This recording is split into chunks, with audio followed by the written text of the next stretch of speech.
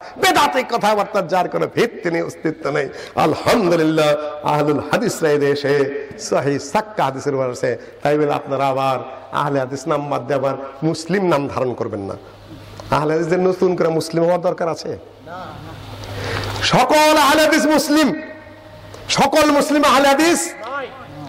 আমি আবার বলছি আপনাদেরকে, মহা বক্তৃতা শুরু করেছেন বেশ কিছু মানুষ, সকল আহলে হাদিস কি, কিন্তু সকল মুসলিম কিনা আহলে হাদিস নয়।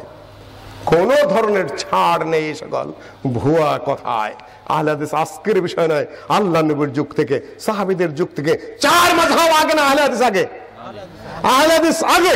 শাইখুল ইসলাম ইবনে তাইমিয়া প্রমাণ করেছেন যে আহলে সুন্নাহ ওয়াল জামাতের একটা জামাত আগেই ছিল সাহাবীদের যুগ থেকে, তাবেঈদের যুগ থেকে। ক্বাবলা ইয়াখলুকাল্লাহু আবা হানিফাতা ওয়া মালিকান ওয়া শাফিইয়া ওয়া আহমদ বিন হাম্বল, আল্লাহ ওয়াহদাহু লা শারীকা লাহু, আবু হানিফা, মালিক, শাফি, আহমদ বিন হাম্বল রাহিমাহুমুল্লাহদেরকে সৃষ্টি করার আগেই আহলে সুন্নাহ ওয়াল জামাতের একটা দল ছিল, আগেই ছিল মাযহাব সৃষ্টির। তারা কারা? নতুন করে আহলে হাদিসদেরকে মুসলিম বানাইতেছেন মানে হোয়াট ডু ইউ ওয়ান্ট?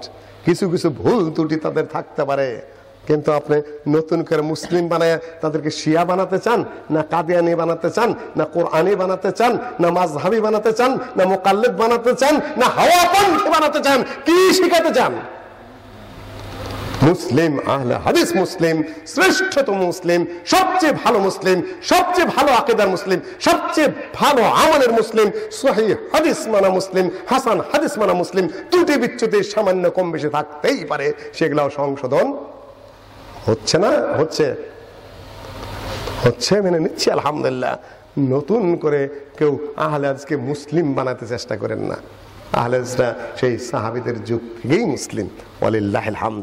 আকীদায় মুসলিম, আকীদায় মুসলিম। হয়তো আহলে হাদিসের মধ্যে দুই তিনটা সাংগঠনিক ভাগ আছে, কিন্তু আকীদা এক, আমল এক, নীতি এক, আদর্শ এক। মুনাজাত আর অমুনাজাত আহলে হাদিসের কোনো মৌলিক বিষয় নয়, এটা আমি বলে দিচ্ছি আপনাদেরকে।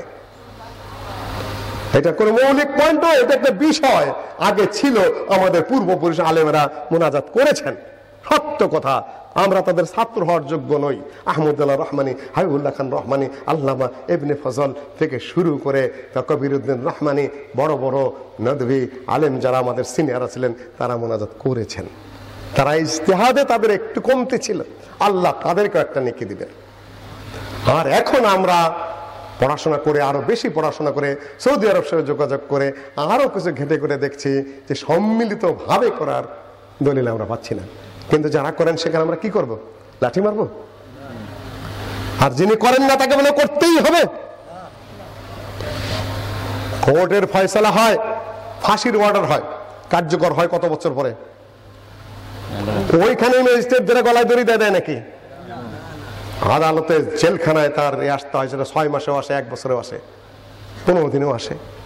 সেখানে আবার নিয়ম কানুন আছে, তাকে আত্মীয় স্বজনকে বারবার খবর দেওয়া হয়, দেখা সাক্ষাৎ করে যান, তারপরে ম্যাজিস্ট্রেট নিয়োগ দেওয়া হয়, তার ডাক্তারি চিকিৎসা দেওয়া হয়, তারপরে 1 বছর 2 বছর 3 বছর পরে সেটা এক্সিকিউট করা হয়। আপনি মুনাজাতের ব্যাপারে দলিল যেভাবে পেয়ে থাকুন কেন, মসজিদে আপনাকে ডাইরেক্টকে মারামারি করতে বলেছে? এক্সিকিউটের তো কিছু পদ্ধতি আছে, সিস্টেম আছে, ভালো নিয়ম আছে। আপনি করলেও তার একটা ভদ্র পদ্ধতি আছে, না করলেও তার একটা কি আছে? ভদ্র পদ্ধতি আছে, সিস্টেম আছে, পদ্ধতি আছে। সেগুলো আমাদের ফলো করা উচিত রয়েছে।